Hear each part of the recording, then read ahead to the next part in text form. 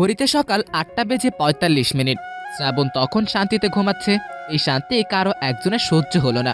সেটা আর কেউ নয়, চাচাতো ভাই শিহাব। ভাইয়া উঠো, সকাল হয়ে গেছে, আম্মু তোমাকে ডাকতেছে। ভাইয়া শিহাব, সকালবেলা একদম ফাজলামো করবি না। আমার রুম থেকে যা বলতেছি।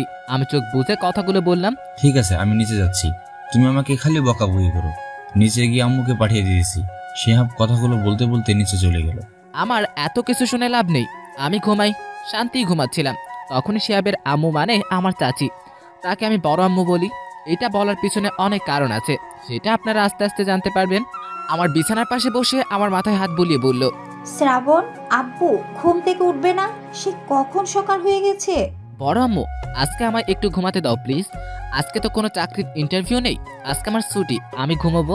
তোমার আপু ফোন দিছিল রাতে, তুই তো রাতে দরজা বন্ধ করেছিলি, তাই তোকে বলতে পারি নাই। আপু ফোন দিছিল শুনেই ঘুমটা ভেঙে গেল। আমি বিছানা থেকে উঠে বললাম, আপু এতদিন পরে ফোন দিল কেন আবার? এতদিন পরে কোথায়, আমাকে তো রোজই ফোন দেয়।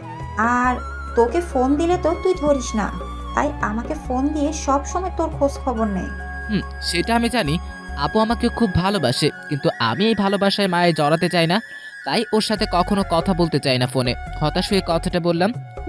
আমিও বুঝি তোর মনের অবস্থাটা। হয়েছে, বাদ দাও। বলো আপু আবার কি জন্য ফোন দিয়েছে তোমাকে?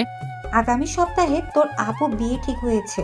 কথাটা শুনে অনেক বেশি রাগ হলো, আর সাথে অনেক অবাকও হলাম। বেশ ভালো জমে উঠেছে খেলা। আমার নিজের বোনের বিয়ে, আর আমি খবর পাই বিয়ের 1 সপ্তাহ আগে। চমৎকার। তো আমি কি করতে পারি? তোকে কাল সকালে যেতে বলেছে তোদের বাড়িতে। 1 মিনিট, ওটা আমার বাড়ি না। আর কে যেতে বলেছে? তোর আপু যেতে বলেছে। তাকে বলে দিও আমি যেতে পারবো না। তুই না গেলে সে নাকি বিয়েই করবে না।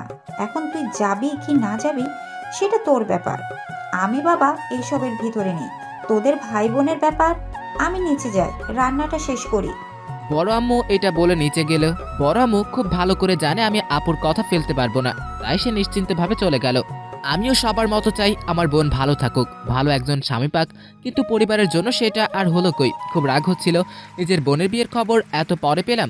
আমি জানি আমার আপু যেটা বলে সেটা করেই ছাড়ে, তাই আমাকে যেতে হবে। না গেলে হয়তো দেখা গেল বিয়েটাই করলো না। তাই ঠিক করলাম বাসায় যাব, গিয়ে আগে ছেলেটার খোঁজ নিব। মানে আপুর সাথে যার বিয়ে ঠিক হয়েছে, শত হলেও আমার নিজের বোন। যদি একটা খারাপ ছেলের সাথে বিয়ে হয় তাহলে সেটা তো আমার বোনকেই ভোগ করতে হবে। আমি জানি আব্বু ছোট চাচা কোনো দিনই খারাপ ছেলে ঠিক করবে না, তারপরেও নিজে গিয়ে দেখব। তাই ঠিক করলাম কালকে সকালে রওনা দিয়ে বাসায় যাব। আপনারা হয়তো সবটাই বুঝতেছেন না, আমি সবকিছু খুলে বলতেছি। না, সবকিছু খুলে পরে বলবো, আগে আমার পরিচয়টা দেই। আমি শ্রাবণ আহমেদ ইমন। পড়ালেখা শেষ করে ভেবেছিলাম চিল করব, কিন্তু বড় আব্বুর কারণে মানে চাচা, সেটা আর হলো কই। একটা চাকরি পেয়েছি, তবে সেটা আমার নিজের যোগ্যতার কারণেই পেয়েছি। কিসের চাকরি করি সেটা অজানাই থাক। আমি থাকি আমার বড় চাচুর কাছে, মানে আমার বড় আব্বুর সাথে ঢাকার একটা ফ্ল্যাটে। বাসায় আমরা 4 জন, আমি, বড় আব্বু, বড় আম্মু এবং তাদের ছেলে শিহাব। বয়স বেশি না, সবেমাত্র ক্লাস 5-এ পড়ে।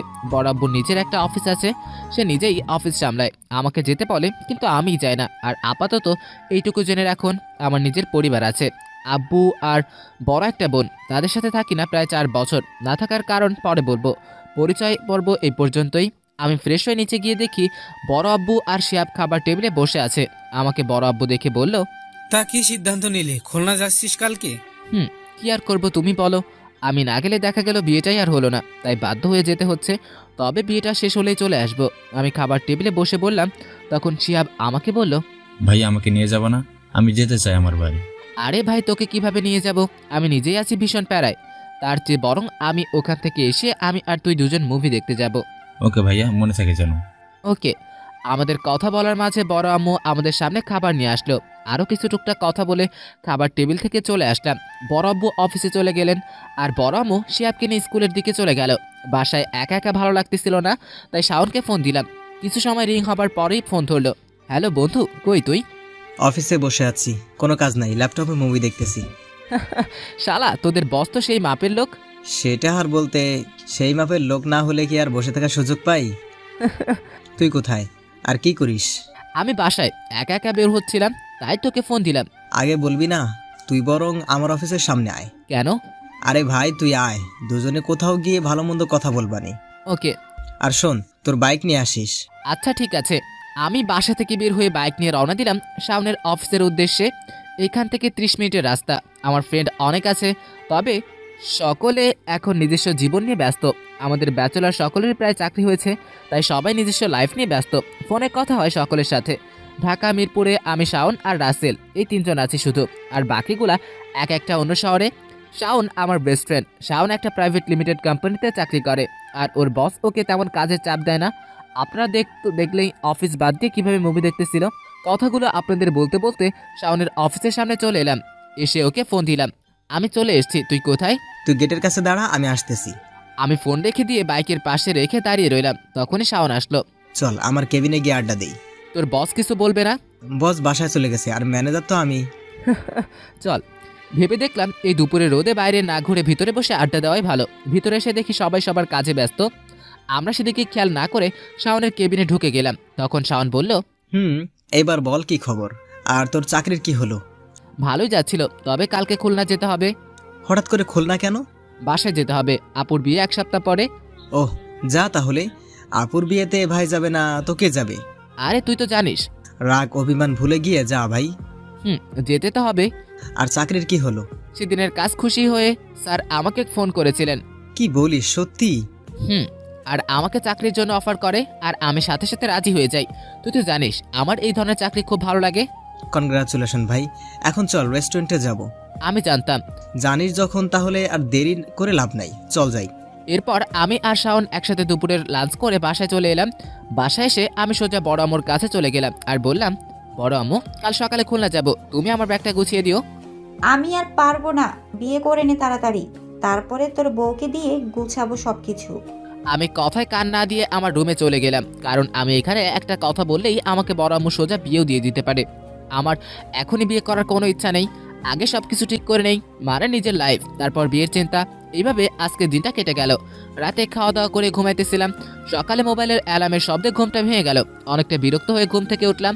মোবাইলে তাকিয়ে দেখি সকাল 7টা বাজে। আজকে একটু সকালে উঠলাম, কারণ সকাল 9টার সময় রওনা দিব এইখান থেকে। ফ্রেশ হতে চলে গেলাম। ফ্রেশ হয়ে রুমে এসে দেখি বড় আম্মু আমার সকল কিছু গুছিয়ে রেখে গেছে। আমি নিজেও জানি না আমার কখন কোন জিনিসটা প্রয়োজন। বড় আম্মু সব কিছু গুছিয়ে রেখে যায়। আমি বসে বসে মোবাইল ঘাঁটতেছিলাম। তখন বড় আম্মু আমার রুমে এলো আর বলল, শ্রাবণ বাবা, তোর সব কিছু আমি গুছিয়ে দিয়েছি, একবার দেখে নে সবকিছু ঠিক আছে কিনা। দেখার প্রয়োজন নেই, কারণ আমি জানি তুমি সবকিছু মনে করে গুছিয়ে দিয়েছো।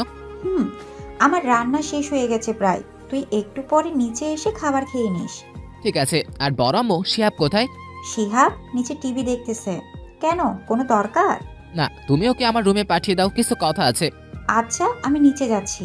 বলে বড় আম্মু নিচে চলে গেল। শিহাব আমার পাশে এসে বসে আমার মোবাইলের দিকে চেয়ে বলল, ভাইয়া, আমি তো তোকেই খুঁজছি। কি হয়েছে বলো? আমি তো খুলনা যাব একটু পরে, তো তোর জন্য কি নিয়ে আসবো খুলনা থেকে? চকলেট আনবা, অনেক অনেক চকলেট। কি চকলেট? চকলেট তো মেয়েরা খায়। আমি শিহাবকে মজা করে বললাম। তো কি হয়েছে, আমার চকলেট ভালো লাগে তাই আমি খাবো, তাতে তোমার কি? আচ্ছা ঠিক আছে, তোর জন্য শুধু চকলেট আনবো। ওকে। এরপর আমি আর শিহাব নিচে চলে গেলাম। আমাকে বড় আম্মু দেখে বলল, খাবার রেডি, এই নে খেয়ে নে।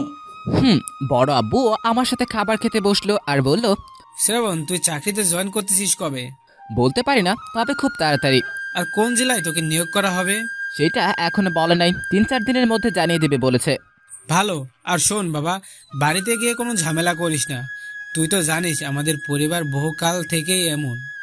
চেষ্টা করব। খাবার খেয়ে আমি রুমে চলে এলাম। বসে বসে ভাবতে লাগলাম, আমি তো আমার আব্বুর কাছে খুবই খারাপ, বখাটে বেয়াদব, বেকার একটা ছেলে। তাই সেখানে শুধু শুধু ভদ্রভাবে গিয়ে কি হবে? আমি যেহেতু খারাপ, তাই খারাপ ভাবেই না হয় গেলাম সেখানে। মনে মনে সিদ্ধান্ত নিলাম, আগে সেই বখাটে সাজে যাব। আব্বুর সামনে আলমারি থেকে একটা প্যান্ট এবং শার্ট বের করলাম। প্যান্টের অনেকাংশ ছেঁড়া, ছেঁড়া বলতে বর্তমান যুগের স্টাইল। আর এইসব স্টাইল আমার আব্বুর সামনে চলে না। আমি কখনো এমনভাবে থাকি না। তবে যেহেতু আব্বু আমাকে এমনটা ভাবে, তাই তার সামনে এমনভাবেই যাওয়া ভালো। তবে শার্টের স্টাইল ঠিক আছে। আয়নার সামনে গিয়ে মাথার চুলগুলোর দিকে তাকালাম, সবকিছু ঠিক আছে, তবে একটু ভদ্র ভদ্র লাগতেছে। তাই চুলে জেল দিয়ে সেগুলোকে উপরের দিকে খাড়া করে দিলাম। এবার কিছুটা নায়ক নায়ক ভাব এসছে। এরপরে পায়ের জুতা মানে লোফার পরে নিলাম, আর চোখে সানগ্লাস দিলাম। সবকিছু ঠিক আছে, প্যান্ট শার্ট জুতা সানগ্লাস সবকিছু ওকে। এরপর কাঁধে ব্যাগ নিয়ে রুম থেকে বের হয়ে নিচে ড্রয়িং রুমে চলে এলাম। বড় আম্মু নিচে বসেছিল, আমাকে দেখেই দাঁড়িয়ে গেল। দেখে বোঝা যাচ্ছে অনেক অবাক হয়েছে। তখন বলল, দেখতে তো ভালোই লাগছে, যে কোনো মেয়ে আমার ছেলের গলায় ঝুলে যেতে চাইবে। তবে তবে কি, নিজের প্রশংসা শুনে খুব ভালো লাগতেছিল, কিন্তু এর মাঝে আবার তবে কেন? কিন্তু ওই বাড়িতে তো এই রকম সাজ চলে না। আমি তো এই জন্যই এতদিন পরে এমন স্টাইল নিলাম। তোর মনে যে কখন কি চলে কে জানে। বড় আম্মু, এখন আমি আসি। বড় আম্মু আমার কাছে এসে আমার কপালে একটা চুমু দিয়ে বলে, সাবধানে যাস, আর পৌঁছে আমাকে ফোন দিস। রাস্তাঘাটে কোনো ঝামেলার ভিতরে যাস না। ওকে বড় আম্মু, তোমার চিন্তা করতে হবে না। এরপর আমি বড় আম্মু আর শিয়াবের কাছ থেকে বিদায় নিয়ে বাইরে বের হলাম। বাইরে এসে বাইক স্টার্ট দিলাম। রাস্তা দিয়ে যেতে যেতে চলুন আপনাদেরকে সবটা ক্লিয়ার করে দেই। আমার আসল বাসা খুলনা। সেখানে আমার আব্বু আর নিজের একটা বোন আছে। আমার আম্মু অনেক আগেই মারা গেছে। লোকের কাছে শুনেছিলাম আমার জন্মের সময় নাকি আম্মু এই পৃথিবী থেকে চলে যান, যার কারণে আব্বু আমাকে একটু অন্য চোখে দেখতো। এরপর একটা ঝামেলার কারণে আজ থেকে 4 বছর আগে আমি বাসা থেকে রাগ করে চলে আসি সোজা ঢাকা। ঢাকায় সে কোথায় যাব, কি করব, কিছুই বুঝতেছিলাম না। এক বন্ধুর সাহায্যে একটা বাসায় উঠেছিলাম, আর একটা পার্ট টাইম জব ও সেই বন্ধু খুঁজে দিয়েছিল। আমার ভাগ্য অনেকটাই ভালো ছিল, যার কারণে আমার বড় চাচুর সাথে দেখা হয়ে যায়। আমি তাকে সবকিছু খুলে বলি। এরপর বড় আব্বু মানে চাচু সোজা আমাকে তার বাসায় নিয়ে যায়। এরপর সেখান থেকে পড়াশোনা শেষ করি। আর চাচুর সঙ্গে আমাদের পরিবারের কোনো যোগাযোগ নেই, কারণ অনেক বছর আগে একটা ভুলের জন্য নাকি তাকে বাসা ছাড়তে হয়। এরপর সে ঢাকায় আসে। আস্তে আস্তে নিজের পায়ে দাঁড়িয়ে সবকিছু করতে করতে এখন একটা অফিসের মালিক। আপনাদেরকে সবকিছু বলতে বলতে অনেক রাস্তা পার করে চলে এসেছি। দুপুর হয়ে গেছে। হাতের ঘড়ির দিকে তাকিয়ে দেখি দুপুর 12টা বেজে গেছে। ক্ষুধা তেমন লাগে নাই, তারপরেও এই গরমের মাঝে শরীরটা একটু একটু ক্লান্ত মনে হচ্ছে। তাই একটা বাজার দেখে বাইক থামালাম। চারিদিকে চেয়ে দেখি অনেক রেস্টুরেন্ট আছে। আমি পরিষ্কার একটা রেস্টুরেন্টে ঢুকে পড়লাম। তবে রেস্টুরেন্টে লোকজন পুরো ভরা, মানে লাঞ্চ টাইম তো, তাই মনে হয় সকলে খাবার খেতে এসছে। কোন বেঞ্চও ফাঁকা নেই। ধুরশালা, এই রেস্টুরেন্টে ঢুকে বিপদে পড়ছি। চারিদিকে চেয়ে দেখি একটা বেঞ্চ ফাঁকা আছে, তবে সেই টেবিলে একটা মেয়েও বসে আছে। আমি মেয়েদের সাথে তেমন মিশি না, তারপরেও বাধ্য হয়ে ওখানে গিয়ে বসলাম। আমি বসে বাঁকা চোখে তাকিয়ে দেখলাম, বাহ, অপরূপ চেহারা। মুখে কোনো মেকআপ নেই, সিম্পল চেহারা। চোখে হালকা কাজল দিয়েছে, ঠোঁটে হালকা লিপস্টিক। এক কথায় যে কারো নজর করার জন্য যথেষ্ট। আমি এই সব ভাবতেছি কেন, মনে মনে নিজেকে নিজেই কথাগুলো বলতেছিলাম। তখন একজন ওয়েটার এসে আমাকে বলল, স্যার কি খাবেন? একটা বার্গার আর ঠান্ডা 7 আপ দিয়ে যান। Okay sir. এই বলে ওয়েটার চলে গেল। সবকিছু ঠিক আছে, তবে মেয়েটার মুখে কোনো হাসি দেখতে পাচ্ছি না। কারণটা বুঝলাম না। ওই যে আগে বলেছি মেয়েদের সাথে তেমন কথা বলি না, তাই কিছু জিজ্ঞেস করলাম না। আমাকে খাবার দিয়ে গেল। আমি মন দিয়ে খেতে লাগলাম। হঠাৎ মেয়েটা আমাকে বলে উঠল, একটা হেল্প করতে পারবেন? জি বলুন, কি সাহায্য করতে পারি? আমাকে কিছু টাকা ধার দিতে পারবেন? ঠিক বুঝলাম না। আসলে আমি বাসায় যাওয়ার জন্য ঢাকা থেকে রওনা দিয়েছিলাম বাস করে। দুপুরে ক্ষুধা লাগার কারণে এই রেস্টুরেন্টে আসি খাবার খেতে, কিন্তু আমার খাওয়ার পরে বিল দিতে গিয়ে দেখি আমার পার্স নেই। মনে হয় কোথাও পড়ে গেছে বা কোনো চোর চুরি করে নিয়ে গেছে। আমি এখানে কাউকেই চিনি না, আর আমার মোবাইলের ব্যালেন্সও শেষ। আমি এখন কি করব বলুন? একসঙ্গে এতগুলো কথা বলে মেয়েটা কেঁদে দিল। বুঝলাম যে মেয়েটি খুব বিপদে পড়েছে। আর এই কেমন মেয়ে যে কিনা এটুকু সমস্যায় পড়েই কেঁদে দিচ্ছে। আমি স্বাভাবিকভাবে বললাম, আপনি শান্ত হন। আমি পকেট থেকে একটা টিস্যু পেপার তাকে দিয়ে বললাম। এরপর আমি ওয়েটারকে ডেকে বললাম, এই নিন ডেবিট কার্ড, এখান থেকে আমার আর ওনার বিল রাখেন। Okay sir. এটা দেখে মেয়েটা অনেকটা নিশ্চিন্ত হলো। চোখ মুখে দেখে বোঝা যাচ্ছে। আমি বললাম, আপনার বাসা কই, মানে কোথায় যাবেন? খুলনা, কিন্তু কিভাবে যাব কিছু বুঝতেছি না। আমার সাথে আসুন। এইটা বলে আমি রেস্টুরেন্ট থেকে বাইরে চলে এলাম, কারণ আমি জানি মেয়েটা যে ভীতু, তাতে সে আমার পিছে আসবে শিওর। যেমন ভাবছিলাম তেমনই মেয়েটা আমার পিছে পিছে আসতেছে। আমি সোজা বাইকে উঠলাম। মেয়েটা আমার সামনে এসে প্রশ্নসূচকভাবে দাঁড়িয়ে আছে। আমি সেটা দেখে বললাম, আমিও খুলনা যাব, আমাকে বিশ্বাস করে উঠতে পারেন বাইকে। আপনাকে আপনার বাসা পর্যন্ত পৌঁছে দিব না। কিন্তু যদি... থাক, আর বলা লাগবে না, আমি যাই, আপনি থাকেন। না না, আমি উঠতেছি। এরপর আমি বাইক স্টার্ট দিয়ে বাইক চালাতে শুরু করলাম। বাইকে বসে মেয়েটার সম্পর্কে সবকিছু জেনে নিলাম। নাম নীলা, ঢাকায় হোস্টেলে থেকে পড়াশোনা করে অনার্স 2য় বর্ষে। তার পরিবার নাকি খুলনা থাকে। 6 দিন পরে নাকি তার ভাইয়ের বিবাহ, তাই বাসার উদ্দেশ্যে রওনা হয়েছে। কিন্তু পথে তো জানেন কি হয়েছে। প্রায় 2 ঘন্টা পরে খুলনা চলে এলাম। ঘড়িতে দুপুর 2টা 30 বাজে। খুলনা শহর থেকে আমার বাসা 10 মিনিটের, আর নীলার বাসা কিছু দূরে, মানে অন্য এলাকায়। আমি বাইক থামালাম। আমি নীলাকে বললাম, এবার বলুন কোন দিকে আপনার বাসা, নামি দিয়ে আসি? দরকার নেই, আমি হেঁটেই চলে যেতে পারবো। বুঝলাম প্রবলেম আছে, আমি একটা অচেনা ছেলে মানুষ। জি, তেমনটা নয়। আরে এটা তো স্বাভাবিক। এরপর আমি আমার পকেট থেকে মানিব্যাগ বের করে 200 টাকা বের করে বললাম, এই নিন। এই কি, আপনি আমাকে টাকা দিচ্ছেন কেন? একটা রিক্সা করে বাসায় চলে যান এই টাকা দিয়ে। দরকার নেই, এমনিতেই আপনি আমার অনেক হেল্প করেছেন। আরে দিচ্ছি যখন নিন। অনেক জোর করে দিলাম টাকা। অবশেষে নীলা বলল, আমার নাম্বারটা নিয়ে যান, কালকে আমাকে ফোন দিয়েন, আমি আপনার সাথে দেখা করে টাকা দিয়ে দিব। দরকার নেই, কখনো দেখা হলে একটু কথা বললেন, ওটাই যথেষ্ট, আর টাকা ফেরত দিতে হবে না।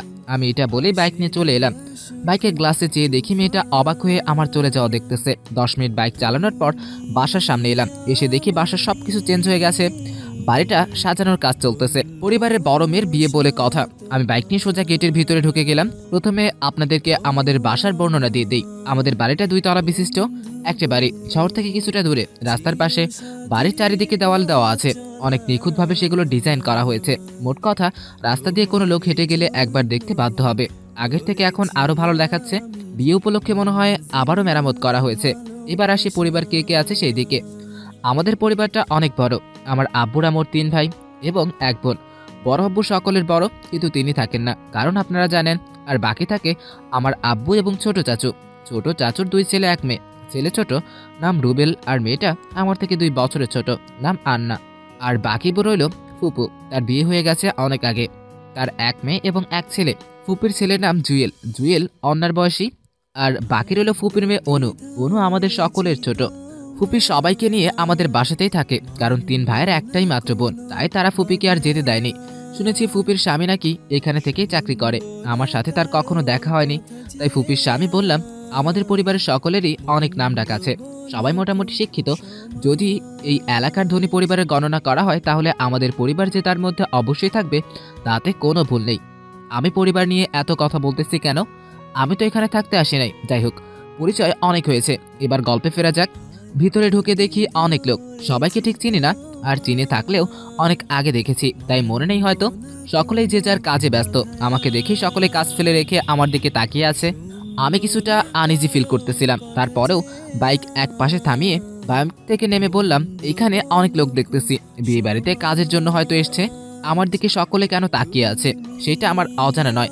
ছোটবেলার কথা বলি, যখন আমি ছোট ছিলাম তখন দেখেছি শহর থেকে যদি কোনো লোক আমাদের এলাকায় আসতো, তখন সকলে তার দিকে চেয়ে থাকতো।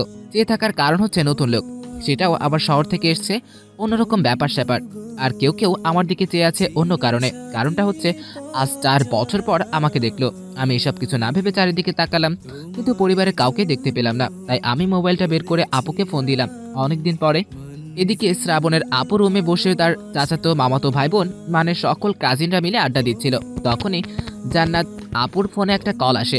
জান্নাত ফোনটা ধরতে যাবে, তখনই অন্না ফোনটা নিয়ে বলল, আপু, আর কিছুদিন পরেই তো বিয়ে হয়ে যাচ্ছে, তাহলে এই কয়টা দিন ফোনে জিজুর সাথে কথা না বলে কিছু হবে না।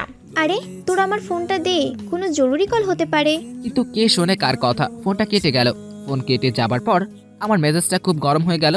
সেই 10 মিনিটের বেশি হলো এখনো দাঁড়িয়ে আছি, আর লোকজন সব হা করে আমার দিকে চেয়ে আছে। বুঝলাম না এদের সমস্যা কোথায়। না আসলেই ভালো হতো। মনে মনে কথাগুলো বলতেছিলাম আমি। অনেক মিনতি করে জান্নাত তার কাজিনদের কাছ থেকে ফোনটা কেড়ে নিল, কিন্তু সে ফোনের কল লিস্ট দেখে অনেক অবাক হলো, আর সাথে অনেক খুশি হলো। তাই আর দেরি না করে কল ব্যাক করলো। আমি বাইকে উঠে বাইক স্টার্ট দিব, তখনই ফোনটা বেজে উঠলো। ফোন বের করে দেখে আপু ফোন দিয়েছে। আমি অনেক শান্ত হয়ে কলটা রিসিভ করে গম্ভীর গলায় বললাম, হ্যালো ভাইয়া, তুই আমাকে ফোন দিয়েছিস? আর তুই কখন আসতেছিস? তোদের বাসাটা কোন দিকে, আর বাসার ঠিকানা বল। কেন, তুই আমাদের বাসা চিনিস না? আর এগুলো কি বলছিস? তো কি বলবো, সেই কখন থেকে বাড়ির বাইরে দাঁড়িয়ে আছি, কিন্তু কোনো লোকের দেখা নেই। যে সে আমাকে ভিতরে নিয়ে গিয়ে একটা রুমে দেখিয়ে দিবে। রেগে গিয়ে খুব জোরে কথাগুলো বললাম আমি। ভাই সরি, তুই 1 মিনিট ওয়েট কর, আমি আসতেছি। বলে ফোন কেটে দিল। তখন জান্নাতের পাশে সকলে জিজ্ঞেস করলো, কে ফোন দিয়েছিল? শ্রাবণ ভাইয়া? শ্রাবণ ফোন দিয়েছিল। ভাইয়া কি আসবে? আসবে না, নিচে এসে গেছে। আর দেরি না করে সকলে রুম থেকে বের হয়ে নিচে এলো। আমি বাইরে দাঁড়িয়ে মোবাইল দেখতেছিলাম। তখনই দেখি আপু দৌড়ে আমার দিকে আসতেছে। আমি ফোন পকেটে রেখে দিলাম, কিন্তু আপু আমাকে অবাক করে দিয়ে সোজা আমাকে জড়িয়ে ধরলো। এটার মানে আমি বুঝি, নিজের আপন ভাইকে যদি কোনো বোন 4 বছর পরে কাছে পায়, তখনকার ফিলিংস কেউ বলে প্রকাশ করতে পারবে না। আপু একাই আমাকে জড়িয়ে ধরে আছে আর কান্না করতে লাগলো, কিন্তু আমি জড়িয়ে ধরলাম না। জানি না কেন জড়িয়ে ধরে নাই, হয়তো অভিযোগ অভিমানের কারণে। চারপাশে তাকিয়ে দেখি সকলে এসে গেছে, মানে আব্বু, চাচা, চাচি, মামা, মামি সহ সকলে। আপুর দিকে চেয়ে দেখি তার চোখে আর তেমন আগের মতো রাগ নেই। তার চোখ দেখে বোঝা যাচ্ছে যে আমাকে কিছু বলতে চায়। আপুর দিকে আর তাকালাম না। এদিকে খেয়াল করি যে আপু কান্না করে যাচ্ছে। তাই আমি তার কান্না থামানোর জন্য বললাম, এই তোর কান্না বন্ধ করবি নাকি চলে যাব? সেই কখন থেকে দাঁড়িয়ে আছি। আপু আমাকে ছেড়ে দিয়ে নিজের চোখের পানি মুছে আমাকে বলল, সরি রে, আমার তো মনেই ছিল না। আয় আমার সাথে ভিতরে। এরপর আপু আমার কাছ থেকে আমার ব্যাগটা নিয়ে নিল। আমি ক্লান্ত ছিলাম তাই ব্যাগটা দিয়ে দিলাম। আমি আপুর পিছনে পিছনে যেতে লাগলাম। তখনই আমার পাশে জুয়েল, রুবেল, অনু, অন্না সকলে এসে একসাথে বলতে লাগলো, ভাইয়া কেমন আছো? কোথায় ছিলে এতদিন? বাসায় কেন আসো নাই? এরকম হাজারো প্রশ্ন একসাথে। আমি তাদেরকে বললাম, এই তোরা চুপ কর, আমি অনেক টায়ার্ড, পরে কথা বলিস আমার সাথে। আচ্ছা ভাইয়া। আপু আমাকে একটা রুমে নিয়ে গেল, কিন্তু রুমে ঢুকে আমি অবাক, কারণ এই রুমে 4 বছর আগে আমিই থাকতাম। আমার 4 বছর আগের প্রত্যেকটা জিনিস সেই একইভাবে আছে, সবকিছু যেমন দেখে গিয়েছিলাম তেমন আছে। তখন আপু বলল, কি রে ভাই, কিছু মনে পড়ে? না, কিছু মনে পড়ে না, আমার কিচ্ছু মনে নেই, আমি সব ভুলে গেছি, আর মনেও করতে চাই না। আমি জানি তুই এই কথাগুলো রাগ করে বলতেছিস। আমার কোনো রাগ নেই কারোর উপরে। আচ্ছা ঠিক আছে, তুই অনেক ক্লান্ত, ফ্রেশ হয়ে নিচে খেতে আয়। আমি এখন খাবো না। আচ্ছা, তুই যেটা ভালো বুঝিস, ফ্রেশ হয়ে তাহলে ঘুমিয়ে নে। তখন পিচ্চি অনু বলল, ভাইয়া আমি তোমার কাছে থাকবো। আমি এতক্ষণ কারোর দিকে খেয়াল করি নাই, সকলে অনেক বড় হয়ে গেছে। অনু অনেক বড় হয়েছে, কিন্তু ওর আমাকে মনে আছে সেই কবে ছোটবেলায় দেখেছে। যাই হোক, কেউ তো মনে করে রেখেছে আমাকে। তখন অনুকে আপু বলল, অনু, ভাইয়াকে এখন বিরক্ত করা চলবে না, ভাইয়া অনেক ক্লান্ত, পরে কথা বলবা। ওকে আপু। চলো চলো, সবাই নিজের কাজে যায়, পরে শ্রাবণের সাথে কথা হবে, ও আগে ঘুমিয়ে নিক। এরপর আপু আমার দিকে চেয়ে একটা মিষ্টি হাসি দিয়ে সকলকে নিয়ে চলে গেল। আমি আপুর এই মিষ্টি হাসি আজ প্রায় 4 বছর পরে দেখলাম, মনটা জুড়িয়ে গেল। আমি চাই আমার আপু যেন সব সময় এমনই খুশি থাকে। বড় আম্মুর পরে একমাত্র আমার আপুই জানে আমার কখন কি দরকার। আমি আর কিছু চিন্তা না করে ফ্রেশ হতে গেলাম। ফ্রেশ হয়ে এসে কোনো দিকে না চেয়ে বিছানায় শুয়ে পড়লাম। কিছুক্ষণের মধ্যেই ঘুমিয়ে গেলাম। কিছু সময় ঘুমানোর পর হঠাৎ কারো ফোনের শব্দে আমার ঘুম ভেঙে গেল। বিছানা থেকে উঠে মোবাইলে তাকিয়ে দেখি বড় আম্মু ফোন দিয়েছে। আমি দেরি না করে ফোনটা রিসিভ করলাম। হ্যালো বড় আম্মু, চিন্তা করতে হবে না, আমি বাসায় ঢুকেছি অনেক আগে। ওহ, তা তোর কি কথা ছিল? বাসায় পৌঁছে আমাকে ফোন দিয়ে বলবি বলেছিলি। বড় আম্মু, আমার মনে ছিল না, সরি। দুপুরে খাবার খেয়েছিস? না বড় আম্মু, তুমি জানো না, এখানে এসে আমার মেজাজ পুরো খারাপ হয়ে গিয়েছিল।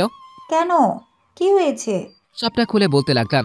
আর বড় আম্মুর সাথে কথা বলতে বলতে চোখে মুখে পানি দিয়ে রুম থেকে বের হলাম। ফোনে কথা বলতে বলতে কেন জানি না বড় আম্মুর সাথে কথা যেন শেষ হতেই চায় না। তখন নিচে চেয়ে দেখি সকলে বসে আছে আর আড্ডা দিচ্ছে। আমি নিচে গেলাম না, অনেকদিন বাড়ির সাথে যাওয়া হয় না, তাই ফোনে কথা বলতে বলতে সাদে চলে এলাম। বড় আম্মুর সাথে কথা শেষ করে ফোন রেখে দিলাম।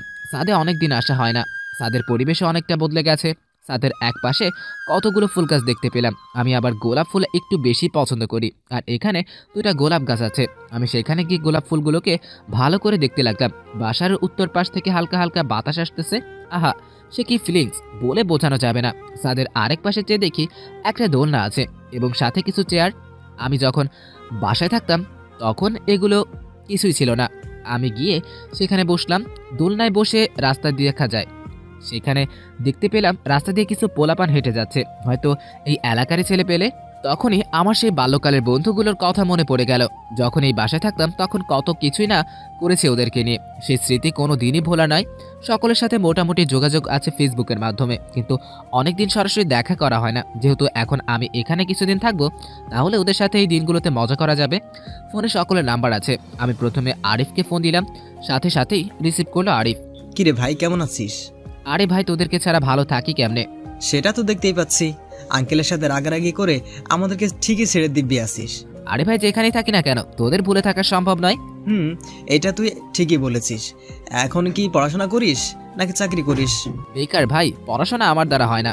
হারামি, ভেবেছিস কি আমি কিছুই জানি না? আমি সব জানি। তোর পড়াশোনা শেষ, এখন বসে আছিস। তোকে কে বললো? কেন মনে নাই? 1 মাস আগে ফোনে কথা হয়েছিল আমার সাথে, তখন বলেছিলি। ও শিট, আমি মুরগি বনে গেলাম। সাকিব, আরমান, এগুলোর কি খবর?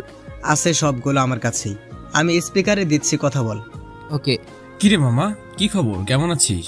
আরে মামা, সেই তোর খবর কি? ভালো না বাল, কোনো গফ নাই বয়সেও। তুই সেই আগের মতোই আছিস। তখন ওপাশ থেকে সাকিব বলল, ওকে রাখ, আমার সাথে কথা বল। আরে সাকিব ভাই না, ভাই ভালো আছেন? ওরে হারামি, সে আগের মতোই কথা বলছিস? ভাই, তোদের সাথে কাটানো সব কথাই মনে পড়ে খুব। সেটা তো আমাদেরও পরে। তুই এক কাজ কর, খুলনা চলে আয়, এসে হোটেলে থাকিস, বাসায় যাওয়া লাগবে না। তাও একবার আয় ভাই। দেখি কি করি। এখনই বলবো না যে আমি খুলনায়, মানে আমার বাসায় আছি, সোজা গিয়ে সারপ্রাইজ দিব। দেখি না, আসতে হবেই। তোরা এখন কোথায় আছিস? আরে কোথায় আবার, সেই আমাদের পুরনো স্কুল মাঠে আম গাছের নিচে বসে বসে আড্ডা দিই। ওহ আচ্ছা, রাখ তোরা, পরে ফোন দিচ্ছি। আরে শোন তো। কিছু বলার আগেই ফোন কেটে দিলাম। আমি জানি এখন ওরা আমার উপর খুব রাগ হবে, আর আমি ওদের সামনে গেলে সব ভুলে গিয়ে আমাকে জড়িয়ে ধরবে। ফোন কেটে দিয়ে পকেটে রেখে দিলাম। তখনই কেউ আমাকে শ্রাবণ বলে ডাক দিল। আমি পিছনে চেয়ে দেখি ছোট চাচা আর চাচি। আমি তাদেরকে দেখে স্বাভাবিকভাবে বললাম, বলো, কিছু বলবা? কিছু বলবো মানে? তুই এতদিন কই ছিলি? কিছু বলেছিস আমাদের কখনো? বাসায় আসিস নাই কেন? ভাইয়া না হয় রাগের কারণে খারাপ কিছু বলেছে, তাই বলে তুই আর আসবি না নিজের বাসায়? চাচা চাচি একসাথে অনেক অভিমান অভিযোগ নিয়ে কথাগুলো বলল। আর কিছু বলার আছে থাকলে বলতে পারো। তখন চাচি বলল, শ্রাবণ, তুই অনেক বদলে গেছিস, আগে তুই এমন ছিলিস না। আমি বাদে সবাই বদলে গেছে, আমি তো তেমনই আছি। তাহলে তুই আমাদের সাথে এমন ভাবে কথা বলতি না। কিছু বললাম না, শুধু একটা মুচকি হাসি দিয়ে নিচে আমার রুমে চলে এলাম। এই মুচকি হাসির কারণ শুধু আমি আর আমার বড় আব্বু আম্মু, আর কেউ জানে না। আমি টেবিলের উপর থেকে বাইকের চাবিটা নিয়ে বেরিয়ে গেলাম। নিচে এসে জুনিয়র গ্রুপের সাথে দেখা। তখন অনু বলল, ভাইয়া, ঘুম ভেঙেছে তোমার? হ্যাঁ মহারানী। তখন জুয়েল বলল, ভাইয়া তুমি কোথায় যাচ্ছ? তখন অন্না বলল, কোথায় যাবি তুই? এই অন্যার বাচ্চা দেখি একটুও বদলায় নাই, সে আগের মতোই আছে। আমি ওর থেকে বড়, তারপরেও আমাকে তুই করে বলতো, আর এখনো বলতেছে। তোকে বলতে যাব কেন? অন্না আমার কাছে এসে আমার চুল টেনে ধরলো। আমি খুব ব্যথা পাচ্ছিলাম। আগেও অন্না ঠিক এইভাবে আমার চুল টেনে ধরে আমাকে দিয়ে সব করিয়ে নিত, আর এখনো।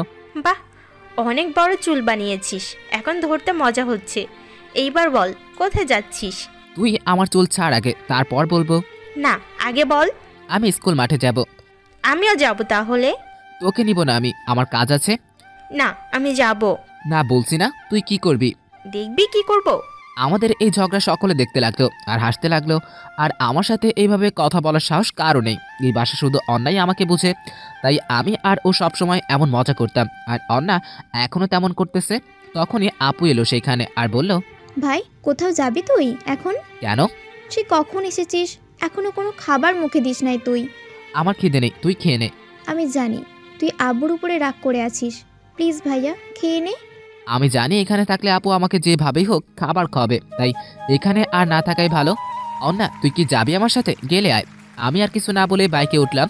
কিছু সময় পরেই অন্না আমার পিছনে এসে বসলো। আমি সোজা বাইক চালিয়ে বাইরে চলে এলাম, আর সকলে ওখানে দাঁড়িয়ে চেয়ে রইল। তখন অন্না বলল, ওই, তুই এত রাগ দেখাচ্ছিস কেন? রাগ কই দেখালাম? তাহলে আপুর সাথে ওইভাবে কথা বললি কেন? আমার আপু আমি যেভাবে ইচ্ছে সেইভাবে কথা বলবো, তোর কি? ভালো। আর তুই এই বাইক পেলি কই? তাও আবার কেটিএম? চুরি করেছি, তো লাগবে নাকি? সবসময় শুধু মজা। আর তুই তো আগের থেকে অনেক স্মার্ট হয়ে গেছিস। নিজের প্রশংসা শুনে খুব ভালো লাগতেছিল। এত খুশি হতে হবে না, তোর যে চেহারা, এতে কোনো মেয়ে পড়বে না। ওরে অন্যার বাচ্চা, তোর কপালে ঠাডা পড়বে দেখে নিস।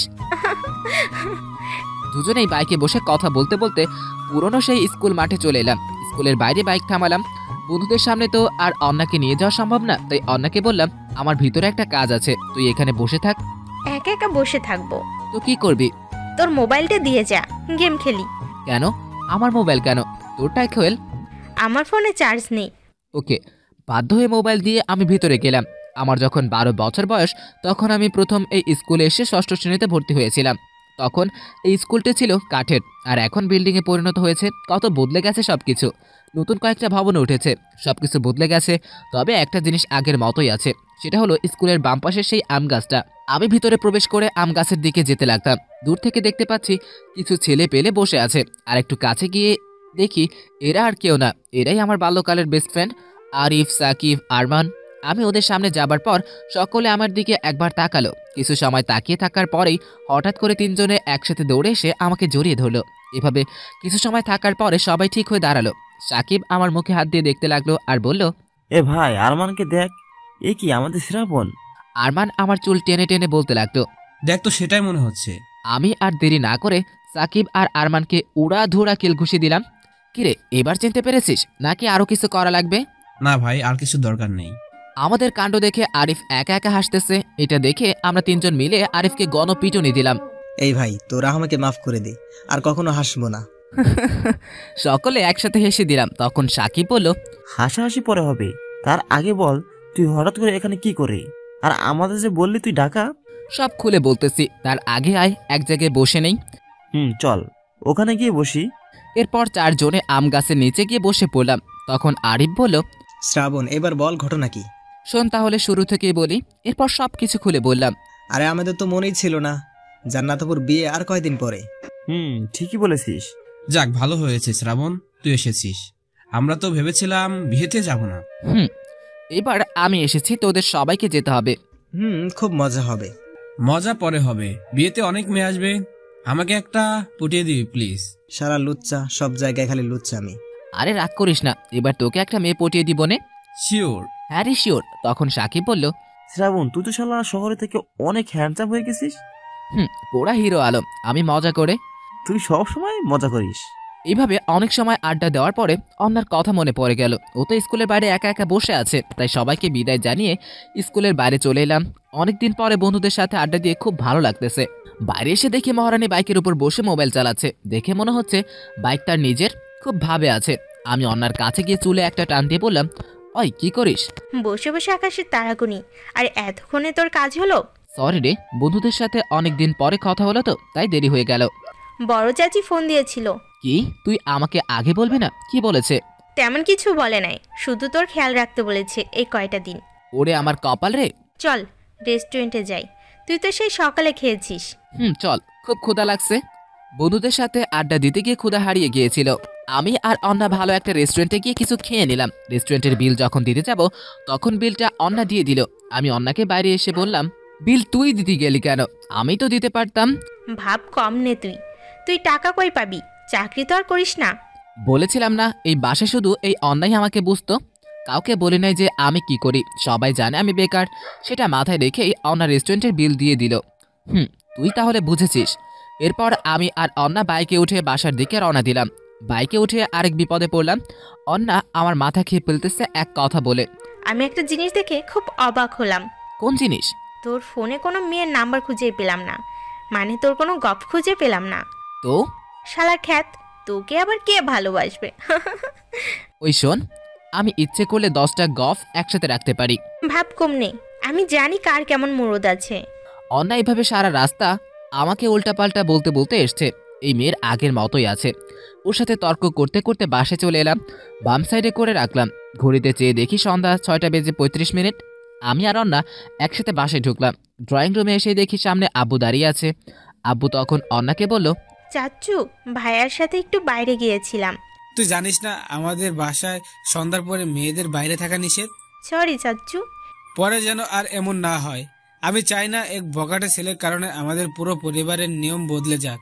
আমি এতক্ষণ ধরে কথাগুলো শুনতেছিলাম, কিন্তু এই কথাটা শোনার পর ভেবেছিলাম জবাব দিব, কিন্তু বড় আব্বুর কথা মনে করে কিছু বললাম না। সোজা পাশ কাটিয়ে উপরে আমার রুমে চলে এলাম।